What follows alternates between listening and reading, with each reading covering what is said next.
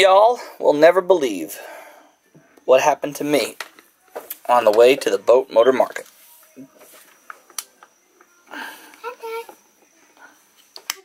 Matthew, the master mechanic, hello.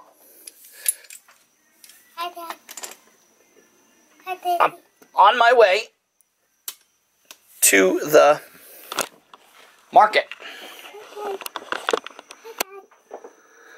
I found myself a starting motor. Wow.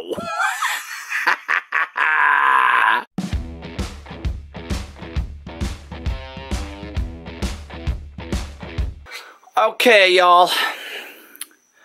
I've been working on this, okay? I didn't film a lot of it because I don't know what I'm doing.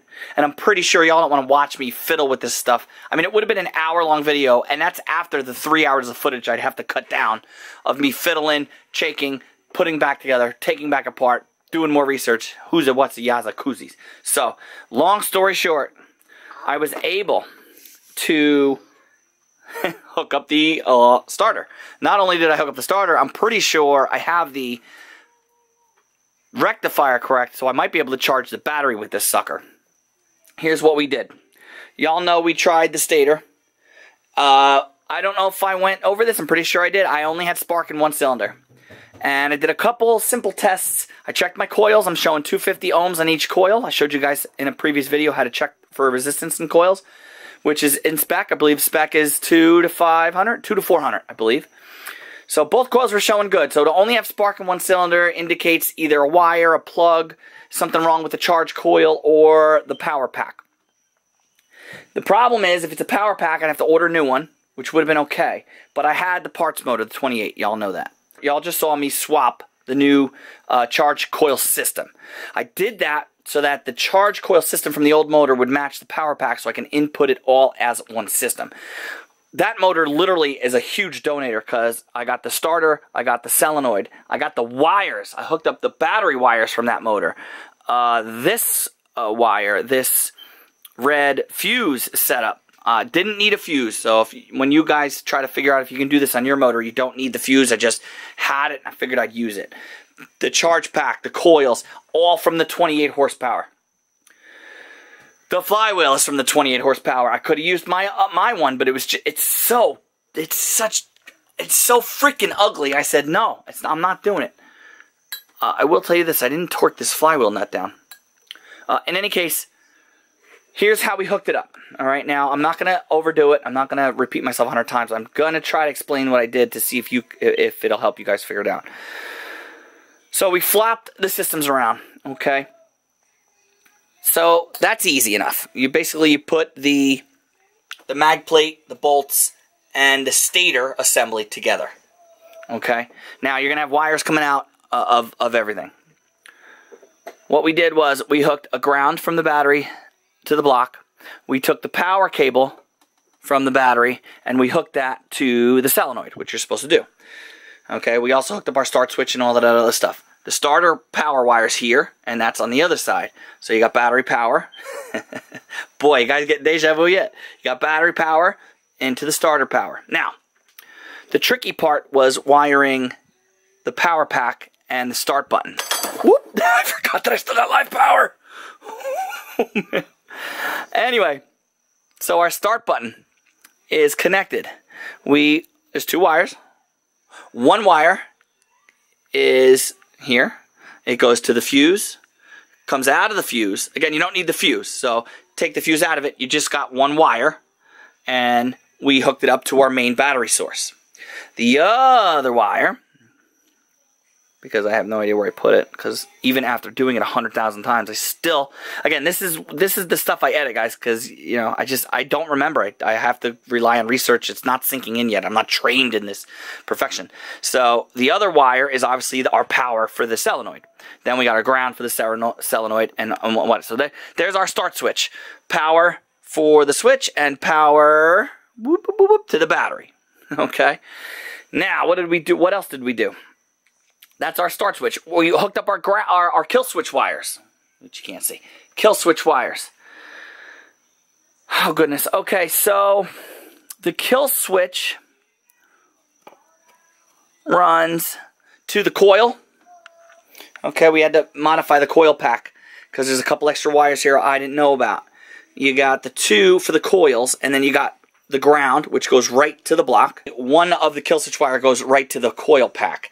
The other kill switch wire is going to go right to ground, and I'm 99.7%. This is where I hooked it up here. I grounded my solenoid to this bolt here. I also grounded my kill switch to here. It doesn't run yet, so we don't know if the kill switch works, but we will find that out sooner than later. Now, let's move our way over to the rectifier. Okay, and let me tribute this old outboard, Brandon's Garage, and Cody Bass.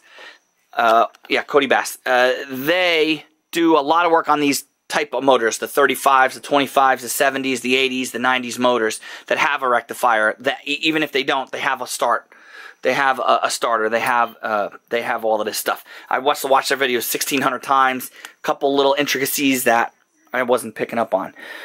But now that I got it. Okay, so rectifier is easy enough. There's 3 wires that hook up that are here in it, and then what you do is you just take the same color-coded wires, yellow with blue stripe, yellow straight, and yellow with whatever stripe, and hook them up together.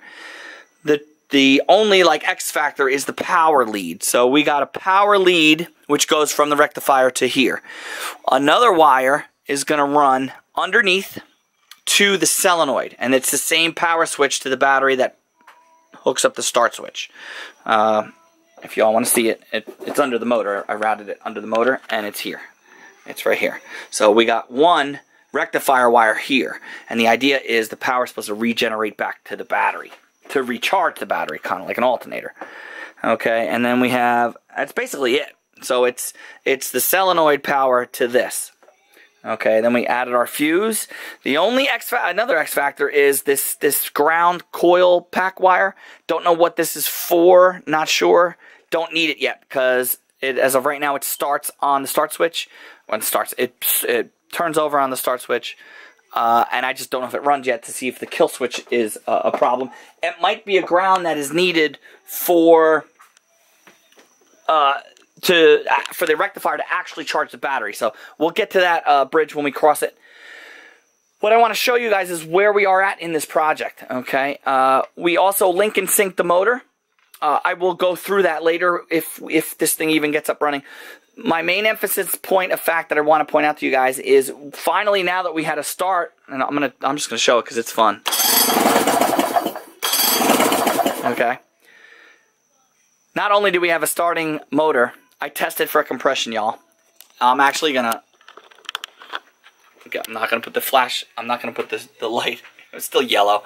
I'm working on the yellow tint. I don't know what's going on. 155 each cylinder. Okay. Comment below. Let me see it. Have you ever seen an outboard? This outboard sat for 10 years. Have you ever seen any outboard, brand new, come out dry? 155 a cylinder. It's an anomaly. Did I test it wrong? I don't know. 3-4 times I tested each cylinder. 155. It sounds like the guy buy it new and put it in the basement, let it sit. I'm so confused with this motor, and I was so petrified of failure, and everything is so rusted and crappy. Do I have hope now? Maybe I shouldn't. Maybe that's the whatever. So, in any case, 155 a cylinder. So we got compression. We're showing spark in both cylinders. We got to add a little bit of fuel to this thing. We got to finish the lower unit, which I haven't started on yet. I hate to say I might get lucky here, but we all know me. So anyway, this is it. 82 35 horsepower pull/electric start, non-controlled tiller motor. This will be the motor for the boat if it works perfect. It's a long shaft. Stick with me. I appreciate every single one of you. By the time this video comes out, we are going to be right there at 1,000. And I am so excited. We're going to do a fun 1,000. Trust me, guys. It's going to be stupid. You guys are going to be like, what a dope. But it's going to be fun. We're going to have a really fun 1,000 mark video. For someone like me to get to 1,000, which means literally nothing. It's a cool milestone for me. I really like my channel, even though not many people do. I'm having a lot of fun, and everybody who stuck around with me, let's party. Let's get to 1,000. Thank you for enduring me. We will see you in the next video.